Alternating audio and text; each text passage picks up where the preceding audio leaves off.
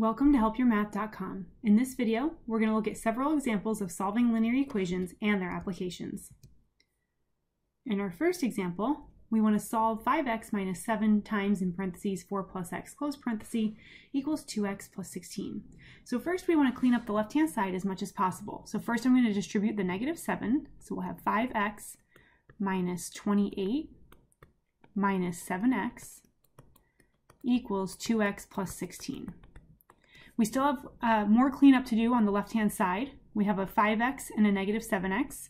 When we combine those, that would be negative 2x minus 28 equals 2x plus 16. Now I'll simultaneously add 28 to both sides and also subtract 2x from both sides. And the reason I'll do that is to move all of the variable terms to the left-hand side and all the constants to the right-hand side. Negative 2x minus 2x is negative 4x. 16 plus 28 is 44. Now to get x by itself, I'll divide both sides by negative 4. And we end up with x equals negative 11. If I wanted to ensure my answer was correct, I could plug it in for x. Anywhere I see an x, I could plug in negative 11 and make sure that whatever value I have on the left-hand side matches the value on the right-hand side. So I'll check this one, and probably this will be the only one I'm actually going to check. But you can always do this, and that will just help you verify that you do have the right answer. So we're going to replace x with negative 11 minus 7 times 4 plus negative 11. And we want to make sure that equals, we put a question mark over it because we're not positive, 2 times negative 11 plus 16. Well, 5 times negative 11 is negative 55. Inside parentheses, 4 plus negative 11 is negative 7. Then we would do multiplication, since that comes before subtraction in order of operations or addition. Negative 7 times negative 7 is positive 49. Negative 55 plus 49 is negative 6. Let's make sure we end up with that on the left-hand side, or the right-hand side as well. 2 times negative 11 is negative 22, and negative 22 plus 16 is negative 6. We'll just put it in the white so it's a little bit easier to read. We end up with negative 6 equals negative 6, so I feel pretty confident that x equals negative 11 is in fact the right answer.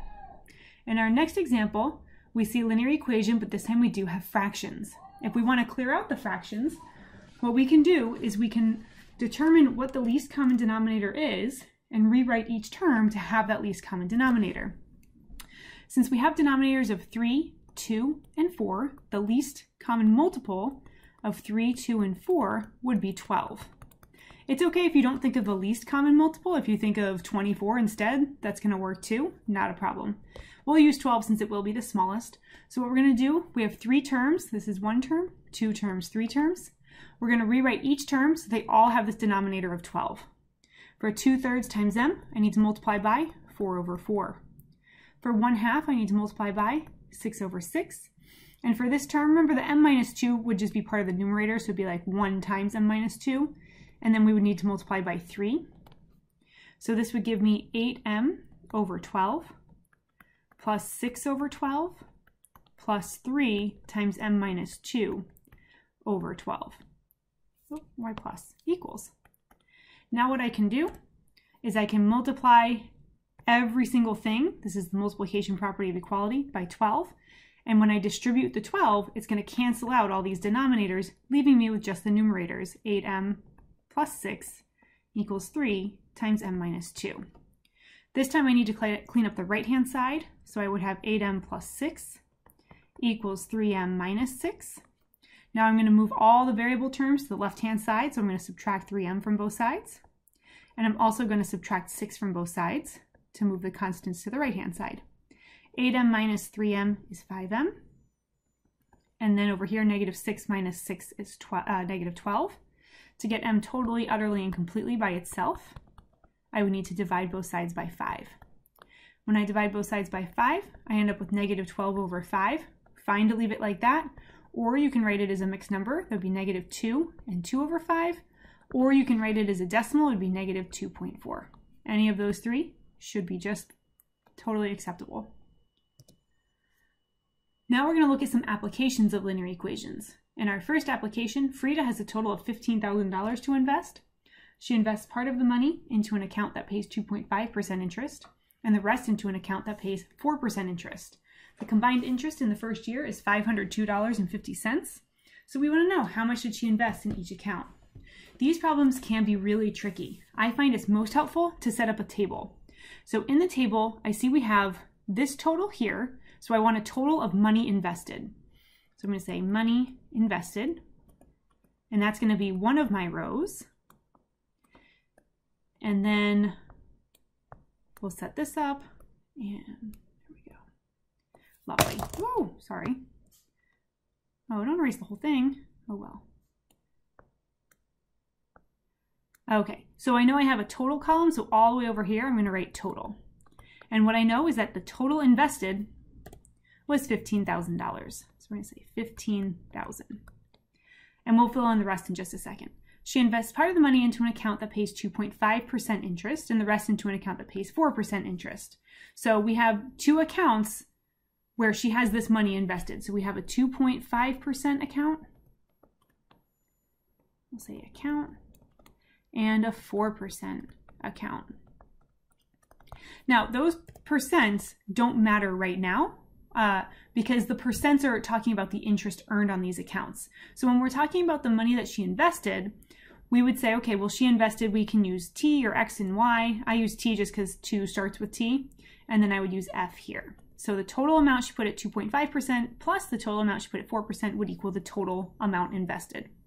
Now, the other thing that we're interested in, based on the fact that we do have these percents and we haven't done anything with them yet, is we're interested in the interest.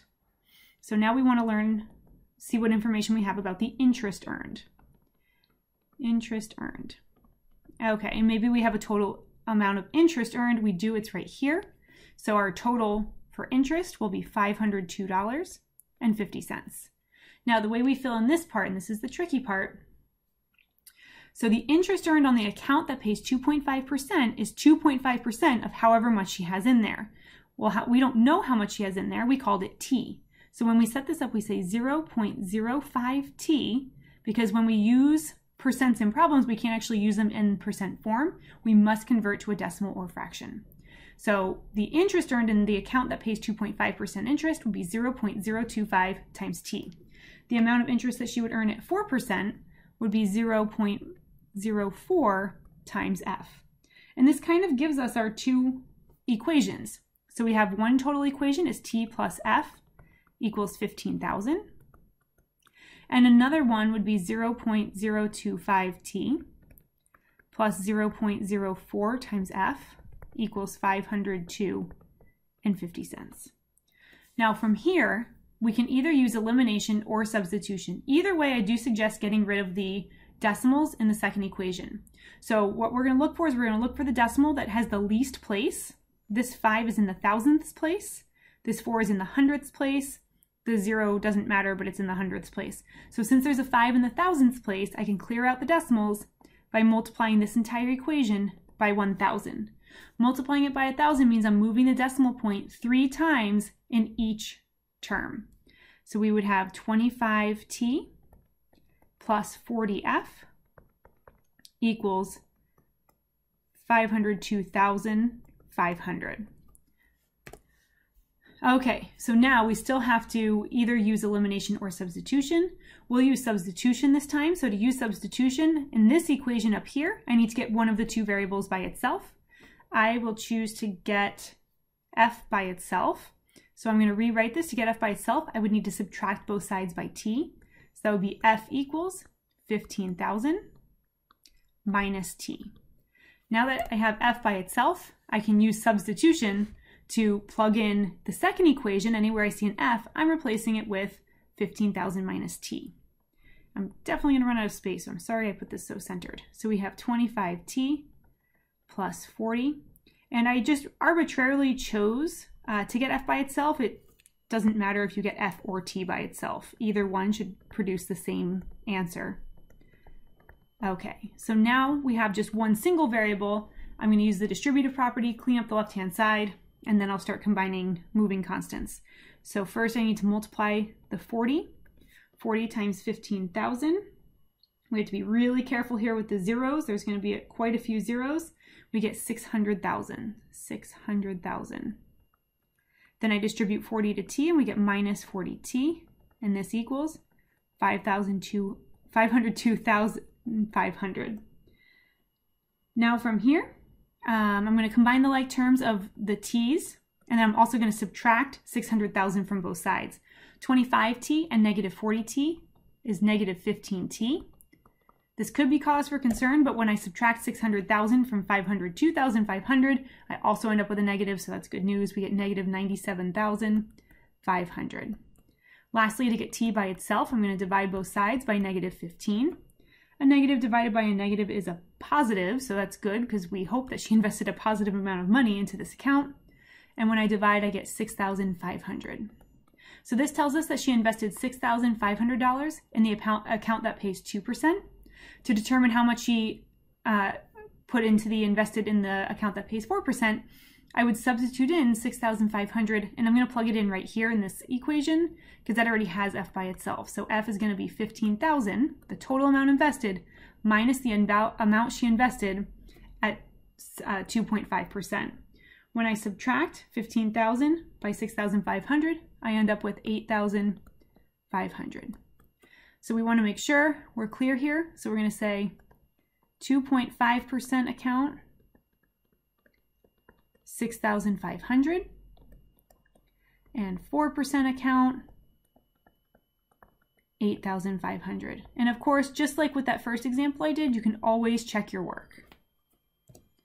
All right, our next example, Angelo has $5.20 in dimes and quarters. The number of dimes is 4 fewer than the number of quarters. How many of each coin does he have? Okay, so in this one we have a total. We only have one total this time. So we know the value of the coins is $5.20. So that's the total value. Now that total value is in regards to the value of the dimes. One dime is worth 10 cents. So we're going to say 0.1, or you can say 0.10 if you like that 0 there. It doesn't matter. I'll put it there just for fun. And then I'm going to use D for dimes, plus the value of the quarters. A quarter is worth 25 cents. We'd say 0.25 times Q. The number of dimes, so D equals, is 4 fewer than. So 4 fewer than means we're taking 4 away from something. What are we taking 4 away from? The number of quarters. Well, he has Q quarters, so we Q minus 4. This is another nice one to use substitution. So I know D is the same thing as Q minus 4. So in the top equation, which I might actually fix, I think I'm going to multiply by 100 to clear out those decimals. I only need to multiply by 100 because this 0 is in the hundredths place, this 0 is in the hundredths place, and the 5 is in the hundredths place. So I'll end up with 520 equals 10D plus 25Q. Now in this equation, anywhere I see a D, which is right here, I'm going to replace it with Q minus 4. So that's 520 equals 10 times Q minus 4 plus 25Q. I'm going to clean up the right-hand side. That would give me 10Q minus 40Q plus 25Q. I'm going to, how about just 40 instead of 40Q? There we go. Now I'm going to combine the like terms. That's my Q's, and I'm going to add 40 to both sides to get the constants together on one side. 520 plus 40 is 560. 10Q plus 25Q is 35Q. And then to get Q all by itself, I need to divide both sides by 35. So I'll say divide by 35, divide by 35. Stop it. Whoops, sorry. And we end up with Q is equal to 16. So this indicates to me we have 16 quarters. How many dimes does that mean we have? Well, remember the dimes were 4 fewer than the number of quarters. So it'd be 16 minus 4. There must be 12 dimes. So we're going to say quarters, 16, dimes, 12. And these are pretty nice to check because it is money and we're pretty good with money. So 16 quarters, that's the equivalent of $4. So that would be $4. And 12 dimes would be the equivalent of $1.20. $4 plus $1.20 gets us back to that $5.20 that we were told in the problem. So again, I feel pretty good about this, assuming that the equations I set up were correct.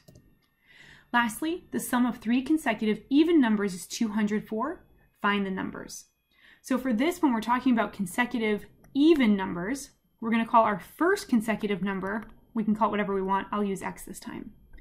The next consecutive even number would be X plus 2, because we need to skip over the odd number. And then the third consecutive even number would be x plus 4, because again, we have that odd number in between the two even numbers. So here's my three even numbers, x, and it says their sum, so I'm going to add these three numbers together. So we can see here, this is the first number, this is the second number, this is the third number, and their sum is 204. Now we're going to combine like terms on the left-hand side. X plus x is 3x, and 2 plus 4 is 6. Now we can subtract 6 from both sides. That gives me 3x equals 198. Divide both sides by 3, and we end up with x equals 66. Looks like it's going to be 66. Okay, so if the first number is 66, that means that the next, so we're going to put these, separate them with a comma, 66, 68, and 70. And of course, these are really nice to check. If you add those three numbers up, do you end up with 204? We should. So those are the three numbers.